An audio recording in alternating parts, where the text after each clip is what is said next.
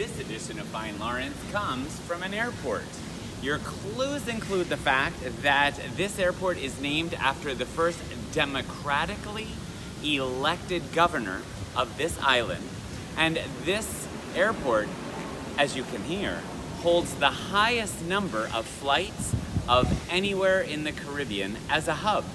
Before recent hurricanes, flights were over 60% more in number, but nevertheless, this continues to be the hub of the Caribbean with, interesting fact, no flight crews overnight here.